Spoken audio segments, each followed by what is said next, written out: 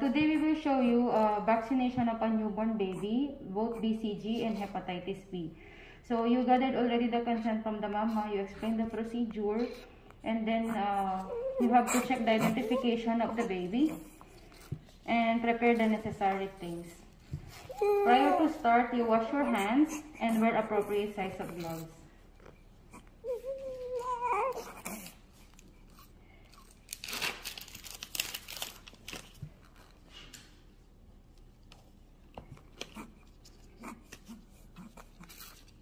BCG is given on the intradermal on the left deltoid area.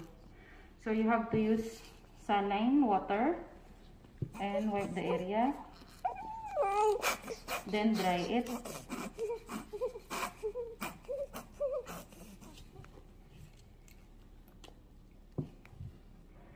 You can hold the baby's hand this way and look for the protruding area. Bevel up. Okay, under the skin. Kalas, depress.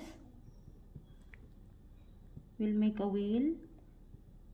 So there's the wheel now. That's fine. No need to rub the area.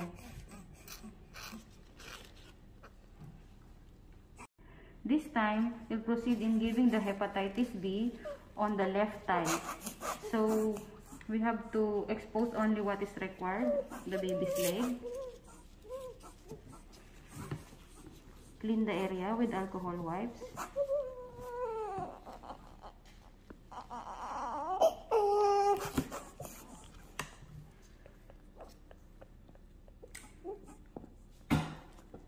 Hold the baby's leg by flexing it, and your middle finger along with the thumb should protrude the muscle, which is the vastus lateralis of lateral side. So, insert, aspirate, then push.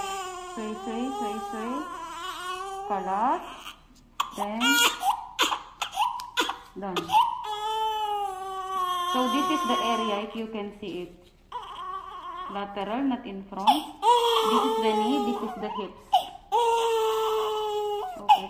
Then discard the items accordingly, like your sharps to sharp, and general waste to general, and infectious accordingly.